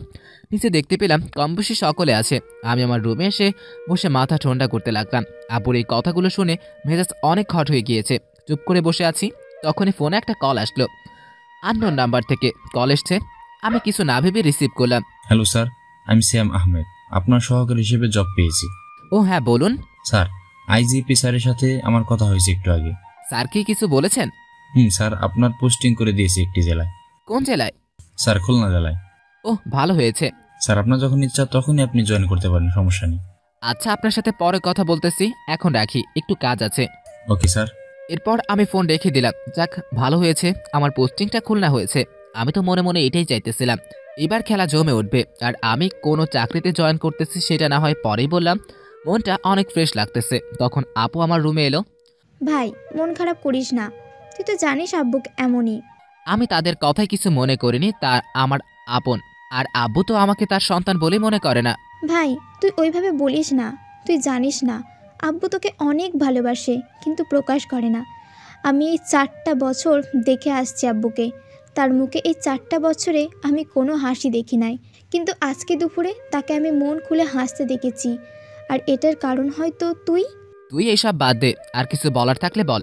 আমি জানতাম ভাই তুই আমার কথা ঠিকই ডাকবি, আর তুই ঠিকই তাই করলি। আজ 4 বছর পর তুই নিজেই বাড়িতে এলি। আপু মোবাইল থেকে একটা পিক বের করে আমার সামনে ধরলো। এই দেখ, এটা তো দুলা ভাই, এর সাথে আমার বিয়ে ঠিক হয়েছে। দেখতে তো ভালোই, তবে দেখতে ভালো হলেই যে ছেলে ভালো তার কোনো গ্যারান্টি নেই। তাই আমি বললাম, আমার ফোনে এই পিকটা সেন্ড করে দে। তোর মোবাইল দে। এই নে। কিছু সময় পরে আপু বলল, বিকেলে বাইরে খেয়েছিস ভালো কথা, রাতে কিন্তু সকলে বসে একসাথে খাবো। সেটা সম্ভব নয়। ঠিক আছে, তাহলে আজ থেকে আমিও রাতে আর খাবো না। এই তুই শুধু প্রত্যেক কথায় কথায় আমাকে ইমোশনাল ব্ল্যাকমেল করিস কেন বলতো? তা না হলে তো তুই আমার কোনো কথাই শুনিস না। আমার সোনা ভাই, আমি নিচে যাই। এরপর আপু আমার মাথায় হাত বুলিয়ে দিয়ে নিচে চলে গেল। কেন জানি না, আপুর সাথে কথা বললে মনটা খুব ফ্রেশ হয়ে যায়। হয়তো এটাই ভাই বোনের ভালোবাসা। রুমে বসে ভালো লাগতেছিল না, তাই ভাবলাম রুম থেকে বের হয়ে ছাদে যাব। তাই ব্যাগ থেকে ল্যাপটপ বের করে ছাদে গেলাম। অফিসের কিছু কাজ আছে যেগুলো এখন করে রাখাই ভালো, এরপর সময় নাও পেতে পারি। কিন্তু ছাদে গিয়ে দেখি জুনিয়র গ্রুপের সবাই এখানে বসে আছে। আমাকে দেখেই সবগুলো বলে উঠলো, ভাইয়া তুমি এসো, আমাদের সাথে বসো, প্ল্যান করো বিয়েতে কি কি করবে। সময় নেই আমার, একটু কাজ আছে। তখন অন্না বলল, এই তোর কিসের এত কাজ, আবার হাতে একটা ল্যাপটপ, দেখে মনে হচ্ছে যেন কোনো অফিসের মালিক। আমি কিছু বললাম না, শুধু মুচকে একটা হাসি দিলাম। কাল থেকে তোদের সাথে গল্প করব। পাক্কা? পাক্কা। এরপর আমি আমার কাজ করতে লাগলাম, আর সবগুলো প্ল্যান করতে লাগলো বিয়েতে কে কি করবে। কিছু সময় পরে কাজ শেষ হলো, তাই ল্যাপটপ অফ করে রেখে দাঁড়িয়ে ছাদের পাশে গেলাম। মোবাইলে চেকে দেখি রাত 9টা বাজে। গায়ে হালকা হালকা বাতাস আসতেছে। রাস্তার লোকজন তেমন নেই, তবে শহরের মতো সারা রাস্তায় আলো দেখা যাচ্ছে। আহা কি ফিলিংস! তখন সবাই এসে বলল, ভাইয়া নিচে চলো, আম্মু খাবার খেতে ডাকতেছে। ইচ্ছে না থাকা সত্ত্বেও গেলাম ওদের সাথে। ল্যাপটপ আর মোবাইল রুমে রেখে গেলাম। খাবার টেবিলে এসে দেখি সকলে আছে। আব্বু, চাচা, চাচি, দাদা, দাদি সকলে আছে। আমি দাদির পাশে গিয়ে বসলাম। তখন দাদি বলল, বাবা কেমন আছিস? আমাকে তো ভুলে গিয়েছিস তাই না? কখনোই না দাদি, এই দেখো না তোমার পাশে এসে বসলাম। তাহলে আমার সাথে আগে দেখা করিস নাই কেন? সরি দাদি। এরপর খেতে বসে পড়লাম। আরেক বিপদে, ফুপি আর চাচি তো আমাকে আজকে খাইয়েই মেরে ফেলবে মনে হয়। আমি মানা করা সত্ত্বেও সবকিছু আমাকে দিচ্ছে। আমিও কিছু বলতেছি না, কারণ আজ অনেক বছর পরে সকলে আমাকে কাছে পেয়েছে, তাই হয়তো এমন করতেছে। পরিবারের সকলেই আমাকে ভালোবাসতো, শুধু আব্বু যেন একটু কেমন ছিল। খাবার সময় আব্বুর কারণে কেউ কোনো কথা বলে না, এটা নাকি আমাদের পরিবারের নিয়ম। সেই অনেক আগে থেকেই চলে আসতেছে। কোনো রকম সব খাবার খেয়ে রুমে চলে এলাম। আমি জীবনেও এত খাবার একসাথে খাই নাই। এরপর কিছু সময় বসে থেকে মোবাইল চালিয়ে ঘুমিয়ে গেলাম। আজকে একটু ক্লান্ত ছিলাম, তাই তাড়াতাড়ি ঘুমিয়ে গেলাম। সকালে ঘুম ভাঙলো খুব পরিচিত একটা কণ্ঠ শুনে, তাই আমি চোখ মেলে তাকালাম তাকে দেখার জন্য। কিন্তু আমি চোখ খুলে যাকে দেখলাম তাকে দেখে আমার পুরো দুনিয়া 1 মিনিটের জন্য থেমে গেল। সেই 4 বছর আগে ঠিক এইভাবে এই ডাকটা শেষবারের জন্য শুনেছিলাম। আমার স্পষ্ট মনে আছে সেদিন সকলের সব কথা। চোখ বুঝে এই কথাগুলো ভাবতেছিলাম। আবার ডাক দিল। এবার চোখ খুললাম, কিন্তু চোখ খুলেই আমার ব্রেন 1 মিনিটের জন্য কাজ করা বন্ধ করে দিল। কারণ আমার চোখের সামনে তখন আমার মামাতো বোন সিমলা দাঁড়িয়েছিল। সেই আগের মতোই চেহারা, সেই আগের মতো কাজল কালো চোখ, মুখ থেকে হালকা হাসি, চুলগুলো খোলা, তবে আগের থেকে একটু লম্বা হয়েছে। আমি যেন কোনো এক ঘরের মধ্যে চলে যাচ্ছিলাম, কিন্তু সেই মুহূর্তেই আমার পুরনো দিনের সবকিছু মনে পড়ে গেল। কেমন যেন একটা শখ খেলাম। সিমলাও অপলক দৃষ্টিতে আমার দিকে চেয়ে আছে, হয়তো অনেকদিন পরে দেখতে পেয়েছে, তাই এমনভাবে চেয়ে আছে। আমি পরিবেশ ঠিক করার জন্য বিছানা থেকে উঠে দাঁড়িয়ে হালকা করে একটা কাশি দিলাম। সিমলার দিকে চেয়ে দেখি একটু লজ্জা পেয়েছে। আমি বুঝি না এখানে লজ্জা পাওয়ার কি আছে। কেমন যেন সেই আর আমি প্রেম করি, আর এখন এই রুমে বসে চোখে চোখে প্রেম করার কথা বলতেছি। তখন সিমলা বলল, আপু তোমাকে নিচে ডাকতেছে। আমি কিচ্ছু বললাম না। মোবাইলের দিকে তাকিয়ে দেখি 10টার বেশি বেজে গেছে। আর একটু আগে ঘুম থেকে উঠলে ভালো হতো। কি বলবো আপুকে গিয়ে? সিমলা দেখে বোঝা যাচ্ছে সে আমার কাছ থেকে আমার গলার আওয়াজ শুনতে চাচ্ছে। আপুকে গিয়ে বলুন আমি ফ্রেশ হয়ে আসতেছি। আমি আপনি করে বলায় সিমলা অনেকটা অবাক হয়েছে। অবাক হওয়ারই কথা, তার কারণ যে ছেলেটা তার সাথে কথা বলার জন্য পাগল ছিল, যে ছেলেটা তার মুখের একটা কথায় সবকিছু করতে রাজি ছিল, যে ছেলেটা তাকে এক পলক দেখার জন্য হাজারো বায়না ধরত, আর আজ সেই ছেলেটা তাকে আপনি করে বলছে, সেটা আবার 4 বছর পরে। আচ্ছা। অনেকটা হতাশ হয়ে সিমলা আমার রুম থেকে চলে গেল। সারা জীবনটাই বেদনা। যাকে সব সময় ভুলে থাকতে চাই, ভুলে আছি সব সময়। আর আজকে সে নিজেই আমার সামনে হেঁটে বেড়াচ্ছে। এটা সম্পূর্ণ আমারই দোষ। আমার বোঝা উচিত ছিল আপুর বিয়েতে মামা মামি সিমলাও আসবে। আগে থেকে জানলে কখনোই আসতাম না। ধুর, আজকে দিনটাই খারাপ যাবে। আপনারা হয়তো ঠিক বুঝতেছেন না। আমি সবকিছু খুলে বলি। আমি এতক্ষণ যাকে মনে মনে বকলাম সে হচ্ছে আমার মামাতো বোন, মানে আমার এক্স মামাতো গার্লফ্রেন্ড। একে নিয়েই আমার পুরো গল্পটা। আজ থেকে 4 বছর আগে 22শে জুন আমাদের ব্রেকআপ হয়েছিল, আমি ব্রেকআপ করি নাই। শিমলা নিজে এসেই সব সম্পর্ক নিজ থেকে শেষ করে দিয়েছিল। সেই ঘটনা অন্য একদিন বলবো, আজকে শুধু এটুকুই জেনে রাখুন, অনেক দেরি হয়ে যাচ্ছে। তাই আমি আর দেরি না করে ফ্রেশ হতে গেলাম। ফ্রেশ হয়ে এসে নিচে গেলাম। নিচে গিয়ে দেখি মামা, মামি, শিমলা আপু বসে আছে। আমাকে দেখেই আপু বলে উঠল, এই তো শ্রাবণ চলে এসেছে। আপু কি জন্য ডেকেছিস, কিছু বলবি? কিছু বলবো মানে? তুই দেখতে পাচ্ছিস না মামা মামি এসেছে, কথা বলবি না? এসেছে ভালো কথা, আমি কি করতে পারি? তখন মামি বলে উঠল, শ্রাবণ বাবা, এখনো আমাদের উপর রাগ করে আছিস? আমি কারোর উপর রাগ করে নেই। আমি তাদের উপরে রাগ করি যারা আমার আপন কেউ। আর তোমরা তো আমার... দেখেছো শিমলার মা, আমি বলেছিলাম না বখাটে আজীবন বখাটেই থাকে, ওদের চরিত্র কোনোদিন বদলায় না। আমার কথাগুলো শোনার পরেই মাথার ভিতরে আগুন জ্বলে উঠল। ইচ্ছে করতেছে তাকে সজোরে গিয়ে একটা চড় মারি, কিন্তু তিনি আমার বড়, তাই কিছু বললাম না। আর তাছাড়া বড় আব্বুকে আমি কথা দিয়েছি সবার সাথে ভালো ব্যবহার করব, তাই চুপ থাকলাম। শুধু আপুর বিয়েটা হয়ে যাক, এরপর দেখাবো আমি কি পারি আর না পারি, মনে মনে ভাবতেছিলাম। তখন মামা বলল, আহা, তুমি চুপ করে থাকতে পারো না? তখন আপু বলল, মামা তুমি শুধু শুধু শ্রাবণকে ভুল বুঝতেছো। আমি ভুল বুঝতেছি না, ও যদি ভালো ছেলে হতো তাহলে আমার সাথে ভালোভাবে কথা বলতো। আমার সাথে কেউ এইভাবে কথা বলার সাহস পায় না, আর ও কিনা আমার সাথে এইভাবেই কথা বলে। ও এই বাসা থেকে গেছে কত বছর হলো? 4 বছর। তখন মামা আমাকে বলল, তা শুনি বাবা, তুমি কি করো এখন? কিসের চাকরি করো, নাকি বেকার? বেকার, আমি স্বাভাবিকভাবে বললাম, মুখে হালকা একটা হাসি দিয়ে। দেখছি জান্নাত, ওকে দেখে আর আমার মেয়েকে দেখ। আমার মেয়ে এখন একজন ডাক্তার, আর ও কিনা বেকার ঘুরে বেড়াচ্ছে। হয়তো লেখাপড়া শেষ করে নাই। ওকে আমার ভাগ্নে বলতেও লজ্জা করতেছে। কথাগুলো আমার বুকে গিয়ে লাগতো। এই কি আমার মায়ের আপন ভাই, যে কিনা আমাকে এইভাবে কথা শোনাতে পারে? আসলে বেকার ছেলেগুলো কি মানুষ না? মনে মনে নিজেকে নিজেই প্রশ্ন করতেছি। জানি না এখানে থাকলে আর কত কি শুনতে হবে। পাশে চেয়ে দেখি আব্বু আর চাচা দাঁড়িয়ে আছে, হয়তো তারাও এই কথাগুলো শুনতেছিল এতক্ষণ ধরে। আমি খেয়াল করি নাই। এখানে যদি আমি আর একটু সময় দাঁড়িয়ে থাকি তাহলে জল আর অনেক দূর এগিয়ে যাবে। তাই আমি আপুকে বললাম, তুই কি আমাকে এই কথা বলার জন্য এখানে ডেকেছিলি? ভাই বিশ্বাস কর। আপুকে সবকিছু বলতে না দিয়ে, থাম, অনেক বলেছিস, এবার আমি বলি শোন। আমার মতো বেকার যুবককে মা ছাড়া কেউ কোনোদিন ভালোবাসেনি। ভালোবেসেছে সাফল্যকে বা তার কর্মকে। আজ আমি হয়তো বেকার, তোদের সবার পরিবারের অযোগ্য সন্তান, তাই তো আমি চেয়েছিলাম দূরে থাকতে। কিন্তু তুই আবার আমাকে ডেকে এনে সব ব্যথা তাজা করে দিলি। যেহেতু তুই আমার আপন বোন, তুই বিশ্বাস করিস কিনা জানি না, মায়ের পর এই পৃথিবীতে একমাত্র তোকে আমি সবচেয়ে বেশি ভালোবাসেছি। তাই তোর কারণে আবার কিছু দিনের জন্য এখানে এসেছি। তুই চিন্তা করিস না, তোর বিয়ে শেষ না হওয়া পর্যন্ত আমি যাচ্ছি না। আর হ্যাঁ, তোমাদের যার যত কথা শোনানোর আছে এই কয়েকদিনে শুনিয়ে দিও, তা না হলে পরে আর সুযোগ পাবে না। আমি সবাইকে উদ্দেশ্য করে কথাগুলো এক নিঃশ্বাসে বলে ফেললাম। চারিদিকে চেয়ে দেখি বাসার সব লোক কাজ বাদ দিয়ে আমাদের এখানে চলে এসছে। হয়তো আমার কথাগুলো শুনতে এসছে। সবার চোখে ভালোবাসা দেখতে পেলাম, শুধু মামার চোখে ছাড়া। আমি আর দাঁড়িয়ে না থেকে বাইরে চলে এলাম। পকেটে বাইকের চাবি ছিল, তাই বাইক নিয়ে সোজা খুলনার দিকে রওনা হলাম। সেখানে কিছু কাজ আছে। আর এইদিকে আপু কেঁদে দিয়ে কমতে লাগতো। এইবার খুশি হয়েছে তোমার? আমি অনেক চেষ্টা করে শ্রাবণকে এই বাড়িতে আবার কিছুদিনের জন্য ফিরিয়ে এনেছি।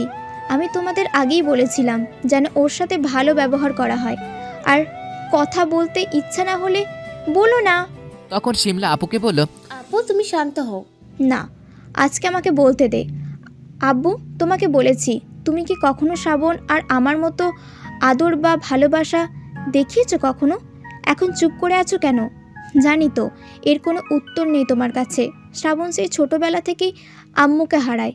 ও কখনো নিজের চোখে আম্মুকে দেখে নাই, আর আমি তো তবুও আম্মুকে অনেক দিন কাছে পেয়েছি।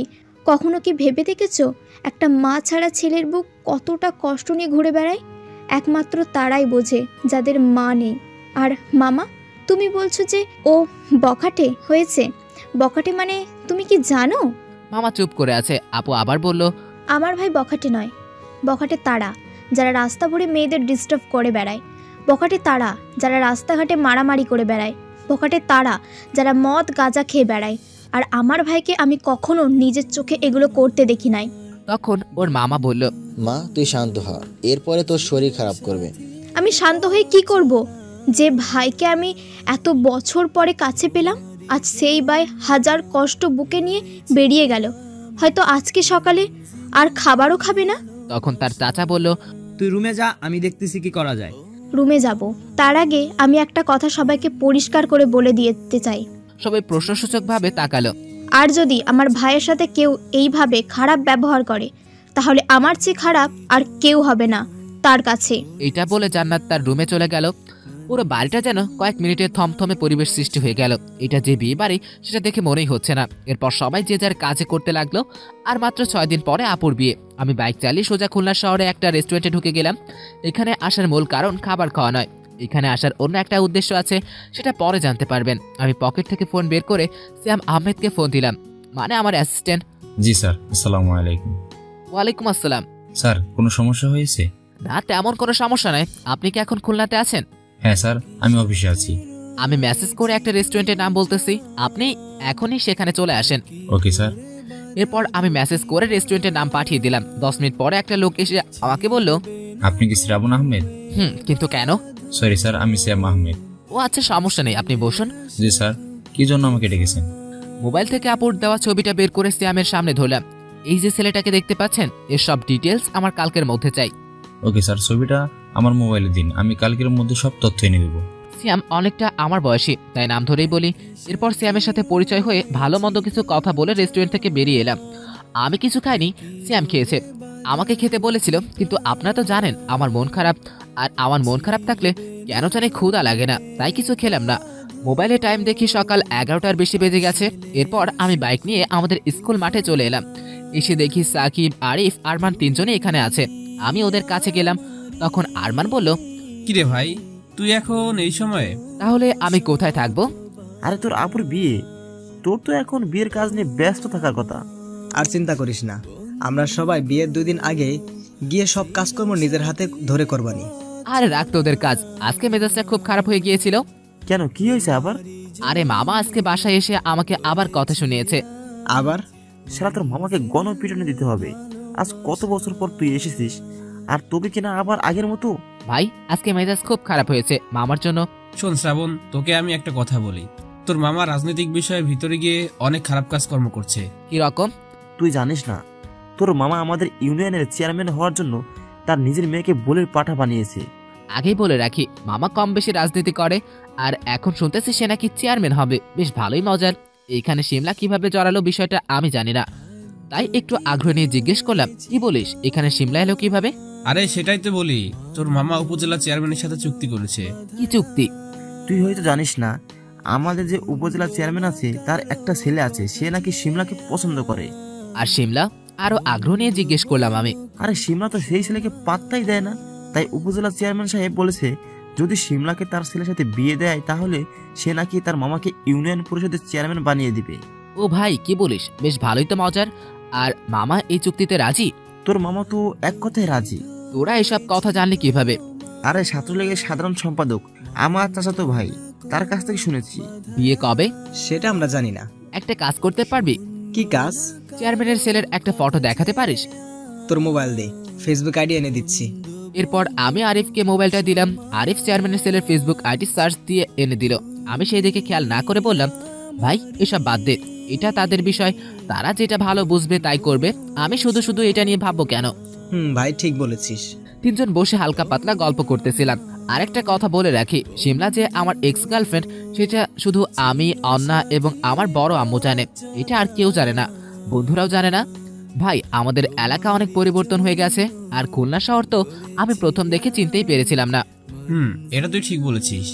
সাকিব এক প্যাকেট সিগারেট বের করে আমার সামনে এনে বলল, এই নে একটা সিগারেট খেয়ে নে। আমি এখন এসব খাই না। ওরে বাস, কি বলিস, কবে থেকে খাবার দিলি? বাড়ি থেকে যেদিন বেরিয়ে গিয়েছিলাম সেই দিন থেকে। যাক, ভালো করেছিস। আর আমাদের দেখ, এখনো সিগারেট ছাড়তে পারলাম না। চেষ্টা কর, চেষ্টা করলে সব সম্ভব। আরে তোরা সব কথা বাদ দে, আমার মাথায় একটা প্ল্যান এসেছে। কি প্ল্যান? শ্রাবণ, তুই তো অনেকদিন পরে খুলনা এসেছিস, আর আমরাও অনেকদিন আমাদের শহরটা ঘুরে দেখি নাই। চল এক কাজ করি। কি কাজ? শ্রাবণের মনটাও আজকে খারাপ, তাই চল আজকে আমরা আমাদের শহরটা ঘুরে দেখি, মানে লং ড্রাইভে চল আজকে। সারাদিনের মধ্যে তুই আজকে ঠিক কথা বলেছিস। আমিও তাই বলি, চল সকলে মিলে ঘুরে আসি আজকে। তাই চল। এরপর সবাই মিলে ঠিক করলাম আজকে আমাদের শহরের সব জায়গায় ঘুরবো। আমরা মোট 4 জন, তাই 2খান বাইক নিয়ে বের হলাম। একটা আমার বাইক আর অন্যটা সাকিবের। সময় তখন 1টার কাছাকাছি হবে। আমি পিছনে বসা, আর আমার সামনে আরিফ বাইক চালাচ্ছে। অন্য বাইকে সাকিব আর আরমান ড্রাইভ করছে অন্যটাতে। রাস্তার চারপাশে সবুজ গাছপালায় ভরা, যার কারণে রাস্তার তেমন রোদ নেই। আহা, সেই ফিলিংস! যারা এমনভাবে লং ড্রাইভে যান শুধুমাত্র তারাই জানেন এর মজা। তখনই আমার ফোন আসলো। আমি হাতে নিয়ে দেখি অন্না ফোন দিয়েছে। আমি রিসিভ করলাম। ওই কোথায় তুই? এখন বাসায় আসিস না কেন? আসবো না, তুই কি করবি? এখনো মজা করিস আমার সাথে? দেখ, আমি কিন্তু সিরিয়াস। আমিও সিরিয়াস। এবার বল কি হয়েছে? তোর কি ক্ষুধা লাগে না নাকি? সকালে কোথায় খেয়েছিস আর এখন দুপুর হয়ে গেছে, তুই খাবার খাবি না? আরে পাগলি, শান্ত হ। তোকে চিন্তা করতে হবে না, আমি বন্ধুদের সাথে আছি। একটু আগে দুপুরের খাবার খেয়েছি। তুই কি করে পারিস এত স্বাভাবিক থাকতে? ম্যাজিক। ওকে, তাড়াতাড়ি বাসায় আসিস কিন্তু। আপু খুব কান্নাকাটি করতেছে কিন্তু। আচ্ছা রাখ। এরপর ফোন কেটে দিলাম। আসলে আমি এখনো দুপুরের খাবার খাইনি, যেহেতু ফ্রেন্ডদের সাথে এসেছি তাই খাবার তো খেতেই হবে। এর মধ্যে সাকিব বলে উঠল, আরমান, বাইক এই রেস্টুরেন্টের সামনে থামা, এখানে খাবার সেই টেস্ট। তুই কিভাবে জানলি? আরে আমি একদিন আব্বুর সাথে এসে খেয়েছিলাম। আচ্ছা চলো সবাই এখানে। এরপর আমরা বাইক সাইড করে রেখে রেস্টুরেন্টের ভিতরে গেলাম। সেখানে বসে দুপুরের খাবার খেয়ে নিলাম। এরপর আরও কিছু সময় ঘুরে বাসার দিকে রওনা দিলাম। ঘড়িতে তখন বিকাল 4টা বাজে। বন্ধুদের সাথে বাসায় রেখে এসে আমিও আমার বাসায় চলে এলাম। এসে দেখি বাসায় অনেক লোকজন, বিশেষ করে মেয়েরা বেশি। বুঝতে পারলাম বিয়ের জন্য সবাই এখানে এসছে। বাড়িটা আগের থেকে একটু বেশি ভালো লাগতেছে। তার কারণে হয়তো এই সাজসজ্জা আর লাইটিং এর সব কাজ এখনো হয়নি, হয়তো কালকের মধ্যে হয়ে যাবে। আমি সেদিকে খেয়াল না করে বাইক পাশে রেখে ভিতরে যাব, ঠিক তখনই একদল মেয়ে এসে আমার সামনে দাঁড়ায়। দেখে মনে হচ্ছে আমার সমবয়সী। আর সবচেয়ে বড় কথা হলো এদেরকে কেমন যেন চেনা চেনা লাগতেছে, কিন্তু চিনতে পারতেছি না। তখনই মেয়েগুলোর মধ্যে একজন বলল, কে মিস্টার শ্রাবণ, আমাদেরকে চিনতে পারছেন? মেয়েগুলোর মধ্যে থেকে সামনে যে দাঁড়িয়ে ছিল সে বলল কথাটা, তার মানে মেয়েটা আমাকে চেনে। খেয়াল করে দেখলাম মেয়েটা দেখতে অনেক সুন্দর, সব মেয়েগুলোর সাথে আলাদা। যে কোনো ছেলে দেখলে 2 মিনিটে তাকিয়ে দেখবে। তবে সিমলার কাছে এই মেয়ে কিছু না, আমি মনে মনে ভাবতেছিলাম। তখন পাশের আরেকটি মেয়ে বলল, ওমন ভাবে কি দেখেন? আমি স্বাভাবিকভাবে বললাম, জি না, চিনতে পারে নাই। আপনারা কারা আর আমার নামই বা জানেন কিভাবে? আমাকে চিনতে পারতেছো না তুমি? জি না, কি আপনি? আমি আর মেয়েগুলো নিচে দাঁড়িয়ে কথা বলতেছিলাম। তখনই উপরে আমার চোখ গেল। তাকিয়ে দেখি সিমলা আমাকে কেমন ভাবে যেন দেখতেছে। সিনেমায় দেখেছি নায়ক অন্য মেয়েদের সাথে কথা বলে নায়িকার অনেক জ্বলে, তাহলে আজকে আমি সেটা আমার এক্স গার্লফ্রেন্ড উপরে ট্রাই করে দেখি। তাই আমি মেয়েগুলোর সাথে একটু হেসে হেসে কথা বলার চেষ্টা করলাম। আরে বুদ্ধু, আমি সুলতানা। মনে নেই আমরা কলেজে 2 বছর একসাথে পড়েছিলাম? ওহ, মনে পড়েছে, হ্যাঁ চিনতে পেরেছি। আর এরা আমাদের ক্লাসমেট ছিল, অনা, পিঙ্কি, ফাতেমা ইত্যাদি নাম বললো। সবাইকে দেখিয়ে সকলের সাথে হালকা পাতলা হেসে কথা বললাম। হঠাৎ করে এই সুলতানা বলল, একটা কথা মনে আছে শ্রাবণ? কি কথা? ইতিমধ্যে সিমলা আমার পিছনে দাঁড়িয়ে শুনতে লাগলো আমরা কি বলতেছি। আমি না দেখার ভান করে কথাগুলো বলেই যাচ্ছি। ওই যে তোমাকে প্রপোজ করেছিলাম আর তুমি সেটা গ্রহণ করছিলে না। ইস, অনেক বড় ভুল করে ফেলেছিলাম। তখন গ্রহণ করে নিলে আজ আমার সুন্দর একটা জিএফ থাকতো। আমি সিমলাকে শুনিয়ে কথাগুলো বললাম। তুমি চাইলে এখনো সেই সুযোগ পেতে পারো। আমি কিছু না বলে একটা হাসি দিয়ে সেখান থেকে চলে এলাম। আর এদিকে সিমলা আমাকে মেয়েদের সাথে কথা বলতে দেখে রেগে ফুলে আগুন। আমি ওকে দেখে স্পষ্ট বুঝতে পারলাম, দেখো এবার কেমন লাগে আমাকে কষ্ট দেওয়া। আমি আমার রুমে এসে দরজা বন্ধ করে দিলাম। এরপর ফ্রেশ হতে গেলাম। ফ্রেশ হয়ে এসে বড় আম্মুকে একটা ফোন দিলাম। কিছু সময় পরে ধরলো। বড় আম্মু, কি করো? কি করব আব্বু, বসে টিভি দেখতেছি। তোকে ছাড়া একটুও ভালো লাগতেছে না। তুমিও না, চিন্তা করো না, আর মাত্র 5-6 দিন পরে চলে আসবানে। আর শোন, ওখানে কোনো রকম ঝামেলা করবি না কিন্তু। আচ্ছা, তোমাকে চিন্তা করতে হবে না। শিহাব কোথায়? শিহাব তো পাশের বাসায় গেছে খেলতে। ওহ, বড় আব্বু কেমন আছে? ভালোই। এরপর কিছু সময় কথা বলে ফোন রেখে দিলাম। ফোন রেখে দিয়ে আর কিছু না ভেবে সোজা বিছানায় শুয়ে পড়লাম। প্রায় সন্ধ্যা হয়ে এসছে। আমি শান্তিতে ঘুমিয়েছিলাম। তখনই আপু এসে আমাকে ডাক দিল দরজার বাইরে থেকে। আমি ঘুম থেকে উঠে মোবাইলে তাকিয়ে দেখি সন্ধ্যা হতে চলেছে। তাই বিছানা থেকে উঠে চোখে মুখে পানি দিয়ে দরজা খুলে দিলাম। ভাই, তোর ঘুম কেমন হলো?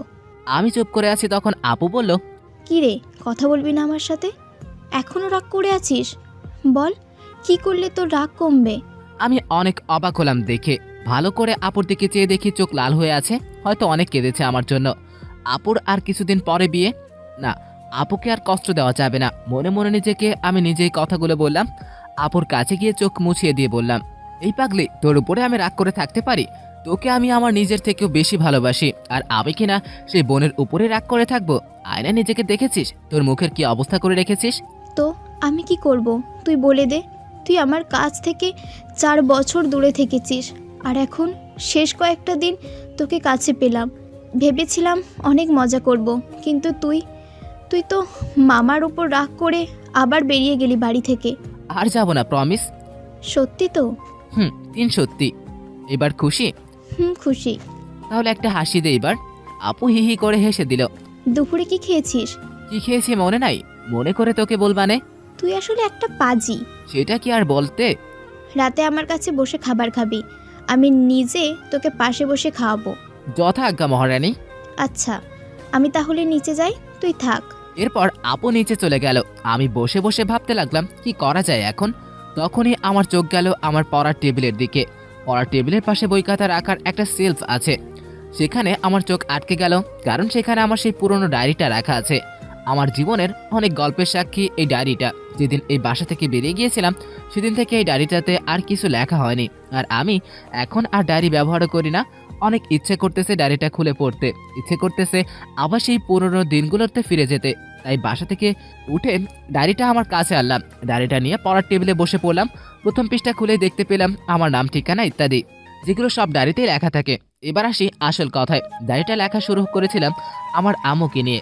আম্মুকে নিয়ে লিখেই প্রথম পৃষ্ঠা ভরাট করেছিলাম, কারণ আমি আমার আম্মুকে অনেক ভালোবাসি। তার কারণ হয়তো তাকে কোনো দিনও কাছে পাইনি, কিন্তু তারপরেও ভিতর থেকে তার জন্য আমার ভালোবাসা অবিরাম। এরপর দ্বিতীয় পৃষ্ঠায় শুরু হয় আমার আর সিমলার প্রেম কাহিনী। আসুন আপনাদেরকে আজকে বিস্তারিত বলে দিই কিভাবে আমাদের প্রেম শুরু হয়েছিল আর কিভাবেই বা সবকিছু শেষ হয়ে গিয়েছিল। অতীত: তখন আমি ইন্টার প্রথম বর্ষের ছাত্র, খুলনায় একটা নামকরা কলেজে ভর্তি হয়েছি, কিন্তু আমার বাসা সেখান থেকে অনেকটা দূরে। তবে আমার মামার বাসা কলেজের কাছেই, তাই আব্বু সিদ্ধান্ত নিল যে আমাকে মামার বাসাতে পাঠাবে। এতে করে কোনো আপত্তি ছিল না। মামার সাথে আমার সম্পর্ক তখন ঠিক ছিল, আর আব্বু সহজে রাজি হয়ে গিয়েছিল। তার পিছনে অনেক কারণ ছিল। আব্বুর তেমন কোনো কথা আমি শুনতাম না, আর আমার কাজকর্মে আব্বু অনেক অসন্তুষ্ট ছিলেন, কারণ আমার বয়স তখন 17 থেকে 18-এর মধ্যে। আর এই বয়সের ছেলেরা তখন একটু অন্যরকম থাকে, যেমন ধরেন বিড়ি সিগারেট খায়, দেরিতে বাসায় ফিরে, কারণে অকারণে মারামারি করে। আর আমিও তখন একটু এই রকমই ছিলাম। তার ওপরে আবার আম্মু নেই, আমি একটু বেশি খারাপ ছিলাম তখন। লেখাপড়াতেও ভালো ছিলাম না। প্রতিদিন আব্বুর কাছে আমার নামে বিচার আসতো। আপু বা বাড়ির অন্য কারো কারণে আব্বুর কাছ থেকে আমি বেঁচে যেতাম, তাই আব্বু আমাকে বখাটে ছেলে হিসেবেই ভাবতো। আমার সেদিকে কোনো খেয়াল ছিল না, কারণ আগেই বলেছি বয়স আর আমার মামাকে আমি অনেকটাই ভয় পেতাম। তার উপরে আবার মামা অনেক রাগী ছিল, এজন্য আব্বু সিদ্ধান্ত নেয় এরপর থেকে আমাকে মামার বাসায় রেখে পড়াশোনা করবে, যার কারণে আব্বু সহজে রাজি হয়ে যায়। এরপর শুরু হলো আমার নতুন যাত্রা। আমি মামার বাড়ি তেমন একটা যাইনি, যার আম্মু নেই তার আবার মামার বাড়ি দিয়ে কী দরকার। খুব সম্ভবত আমি এর আগে মামার বাসায় 5 থেকে 6 বার গিয়েছি, সেটাও ছোটবেলায়। মামা মাঝে মাঝে আমার বাসায় আসতো। মামাকে ভয় পাওয়ার একটা কারণ ছিল, আর সেটা হলো একদিন আমি স্কুল থেকে বাসায় আসতেছিলাম। তখন আমি ক্লাস 9-এ পড়ি। একা রাস্তা দিয়ে বাসায় যাচ্ছিলাম, কিন্তু হঠাৎ করে রাস্তার পাশে চেয়ে দেখি অনেক লোক দাঁড়িয়ে আছে। সেখানে কি হচ্ছে সেটা দেখার জন্য আমিও গেলাম, কিন্তু সেখানে গিয়ে দেখি মামা একটা ছেলেকে লাঠি দিয়ে মারতেছে আর বলতেছে, তোর বয়স হচ্ছে মাত্র 14 আর তুই কিনা এসেছিস আমার মেয়ের পিছনে লাগতে। তুই জানিস আমি কে? আমার যতগুলো মন্ত্রীর সাথে ছবি আছে সেই সব মন্ত্রীর নামও শুনিস নাই তুই।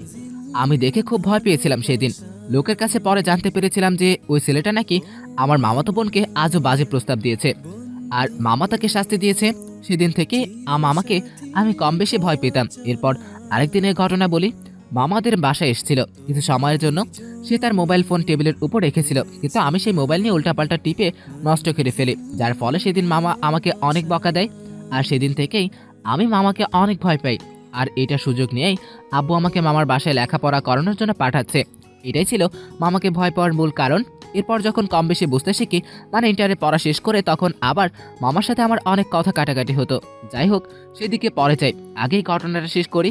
মামা নিজে এসে আমাকে তার বাসায় নিয়ে যায়। মামার বাসায় রুম ছিল 5টা। বাড়িটা অনেক খালি খালি লাগে। আমি যাওয়ার পরে একটু ভরা ভরা লাগে। মামা মামি থাকতো নিচের একটা রুমে, আর শিমলা মানে আমার মামাতো বোন, ও নিচে একটা রুমে থাকতো, আর মামা আমাকে থাকতে দিল উপরের একটা রুমে। রুমটা আমার অনেক বেশি পছন্দ হয়েছিল।